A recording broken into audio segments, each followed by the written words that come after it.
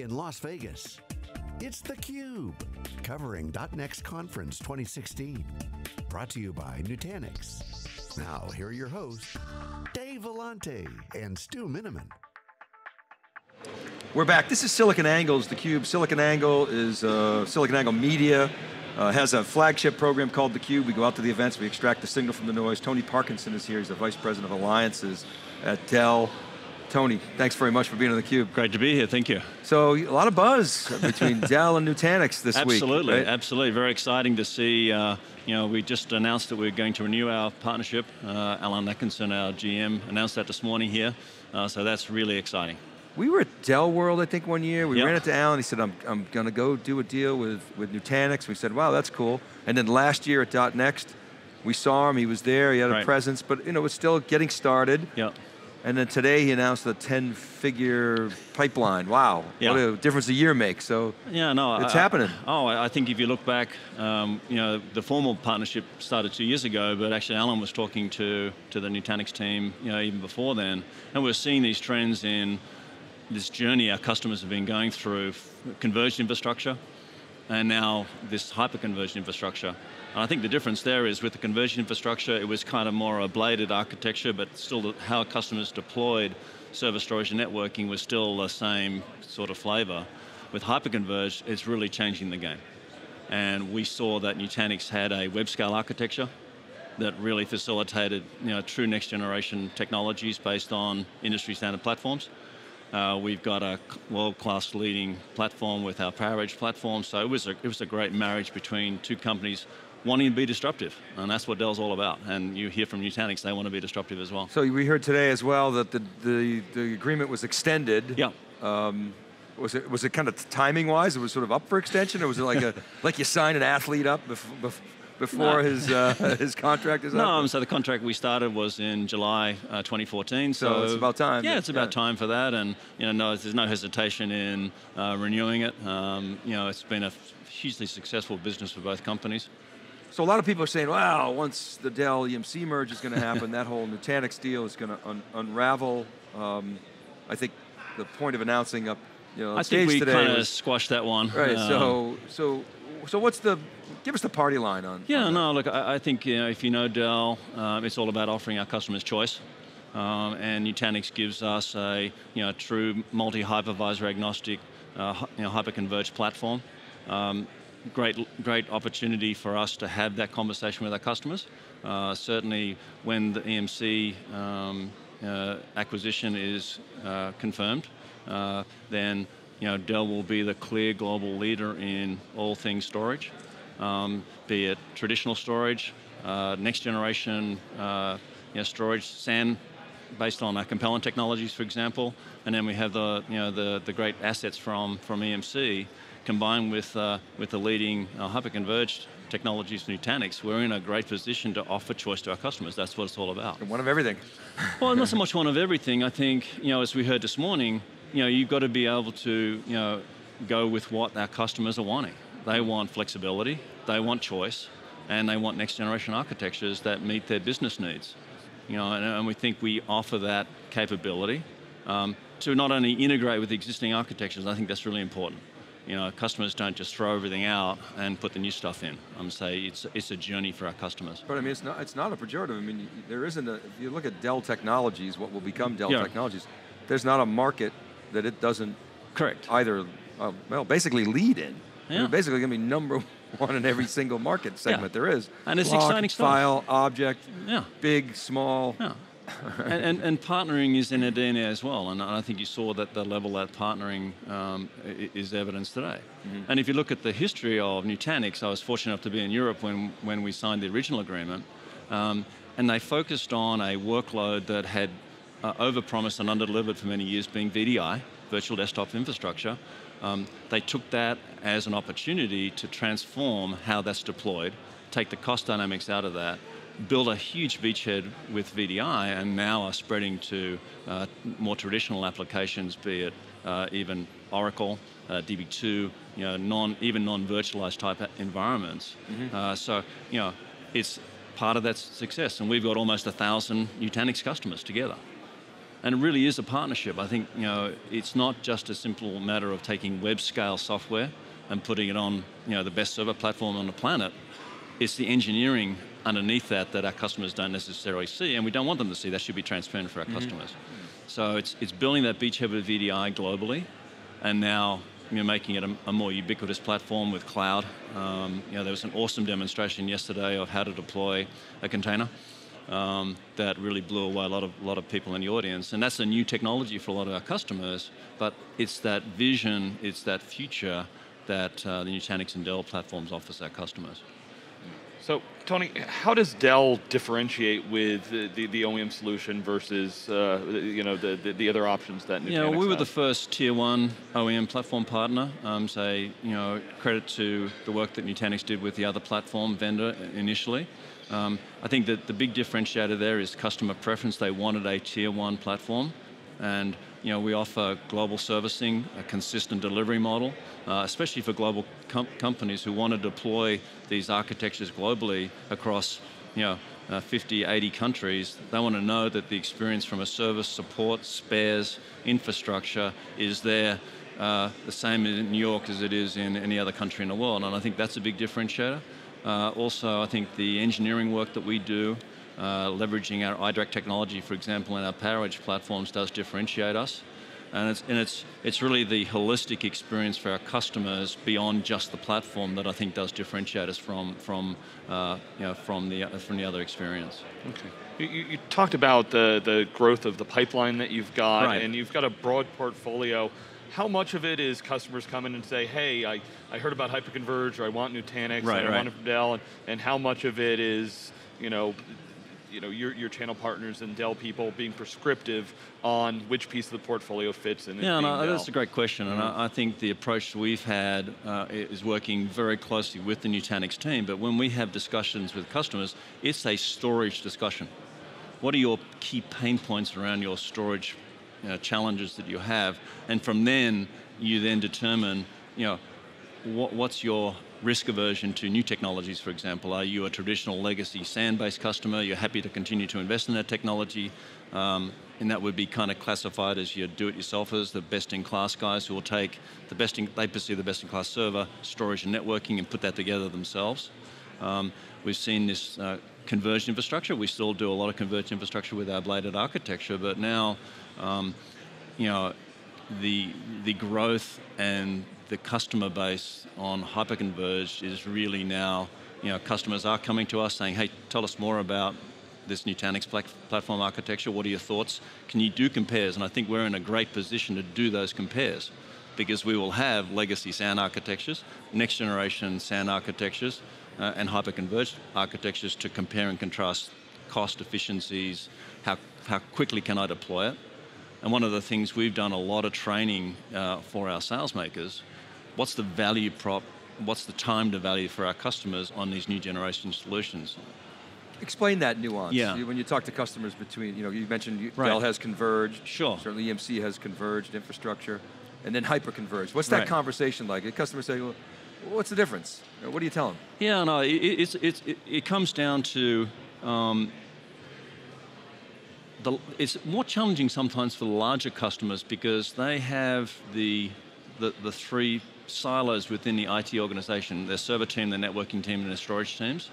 And Converge started to disrupt those hierarchies. Hyperconverged disrupts it even more because you don't really need a storage expert anymore to deploy hyperconverged. We typically ask the customers, how much are you spending keeping the lights running, and how much would you like to spend on innovation? And then it kind of filters out depending on the customer's existing way they run their IT. If they want to continue to pursue that, like I said, there's still a lot of customers out there who say, interesting, but I'll keep my existing architecture, refresh that with the next generation technologies. And then we see, as you saw this morning, I'm saying very large organizations saying, no, I want to get in and accelerate my journey to the cloud. I believe that the hyper-converged infrastructure gets me there faster than my legacy environment. And what we're seeing is very large customers having a legacy team as well as what we call a next generation platform 3 organization. it's not black and white. I'm saying some of it gets down to hardcore. What's the return on investment given their existing environment? And as you heard today, it's all about the people change. It's the people change management is typically the largest. It's like, well, I've done this way for the last 15 years. What do you mean I don't need to set up LUNs anymore? That's what I've done. I'm an expert at that. I'm an expert at that. and there's a big transformation. I think, if you look at the data center itself, there's the physical data center transformation that will continue on forever, right? But it's the people and process transformation that I think these new technologies really challenge. All right. If we go into the environment that you're selling Nutanix into, you said you started VDI. I mean, Dell's got pretty much with Nutanix, it's the whole stack. I mean, including the client, everything like that. You've got the That's a true end-to-end perspective, and I think that also played to our strength in terms of we can have that. If you do a VDI deployment, it has to impact these things as well.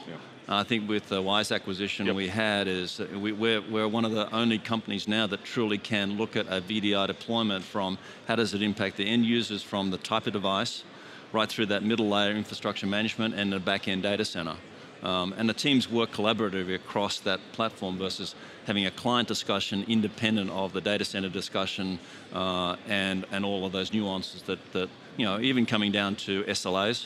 And one-stop shopping for stuff like warranty support, and that's also a differentiation, is that when we look at our VDI deployment, we can offer a customer a one-stop shop for all of their support infrastructure, be it client, be it the operating system, be it the back-end infrastructure. So, that's been an accelerator for us in our success with this VDI platform in Nutanix. So can you give any color? Is that the majority of deployments that you've had, I would say up until last year, it was probably the majority of the deployments, but we're now seeing a rapid shift. So I also have the pleasure of managing the Microsoft relationship, as well as the SAP relationship, and they're now building architectures for SAP based on Nutanix.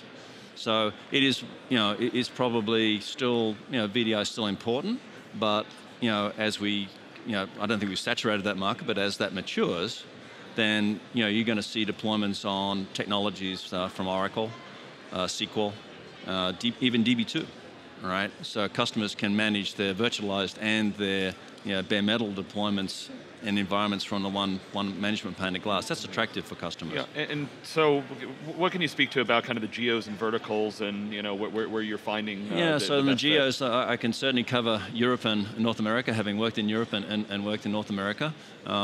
In the geos, I would say in Europe, the first country, if you were at a country level, out of the gate was France. France was a really aggressive early adopter of Nutanix architectures, and that then spread through the rest of Europe.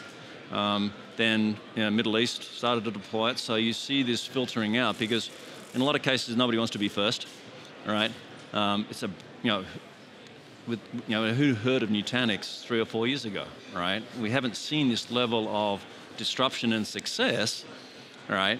And we're talking large organizations who are normally risk averse. You're talking insurance agencies, we're now seeing banks deploy, NASDAQ deploying it.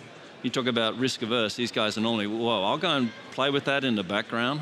In North America, we're now seeing very large federal agencies, which we can't name. Still some VDI deployments, but medical, we're seeing a lot of deployments in the medical environment. Healthcare is a key vertical for these technologies. As well as manufacturing, it's really becoming ubiquitous. It's not trying to be all things to all people, but you're starting to see these vertical categories becoming but the founding stone was VDI, and then that's been successful in those organizations. And then what happens is by osmosis, the IT departments talk to the VDI deployments, was that successful? Well, what if we can use this for other parts of our infrastructure?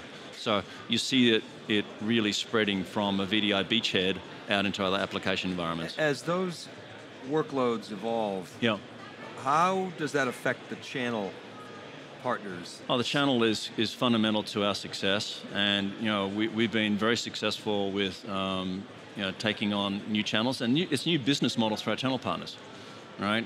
Trying to just shift in is a tough business model. There's a lot of value add around the Nutanix platform, new service models being developed, and new application tools. You know, if you talk about the cloud, it's an ecosystem, and there's a lot of new ecosystems building around the deployment.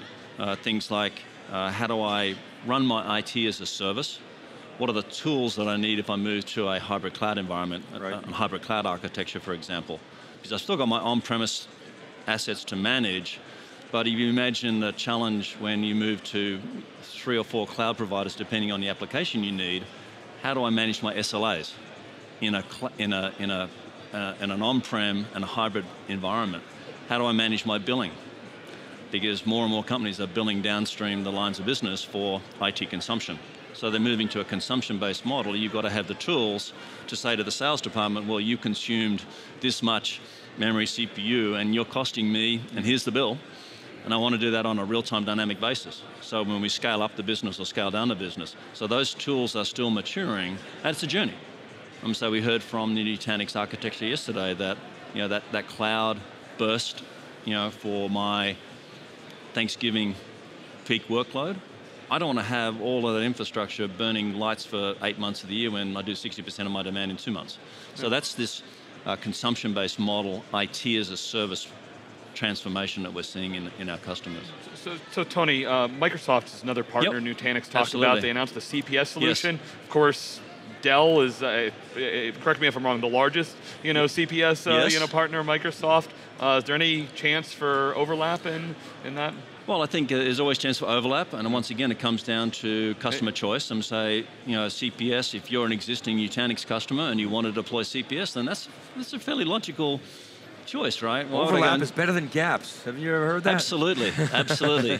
So I wouldn't, you know. Yeah, I think they're buying the guy that said that all the time. So no, it's a matter of, you know, we're working with Nutanix on that architecture. We have our own CPS architecture, both the large-scale CPS premium platform as well as the CPS standard, and we've architected that jointly with Microsoft.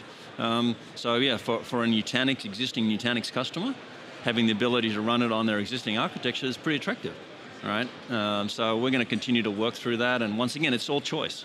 It's customer choice, where, you know, we're not going to force something on a customer if they believe that the Nutanix solution and architecture gives them better flexibility, fits into their existing environment, then I think that's a perfect solution for our customer base. Excellent. Well, Tony, we're out of time, but okay. What's your bumper sticker on .next? You know, what's your trip report? Trip report. 30 seconds or less. I think it's a force in the industry. The largest customers in the world are deploying it. You know, Dell and Nutanix have just renewed their partnership. It's been a terrific partnership. We look forward to continued success together. And with the new company, Dell Technologies, you know, we will be the leader in offering our customers choice for their platforms around storage and compute. Well, Dell has a lot of experience in these types of relationships. I mean, the Dell EMC deal was epic. It was a very, very successful relationship for the better part of a decade. And look how it ended up. Yeah. Tony Parkinson, thanks very much for coming on. Thanks, guys. Appreciate it. Thank you. All right, keep right there, everybody. We'll be back with our next guest right after this short break.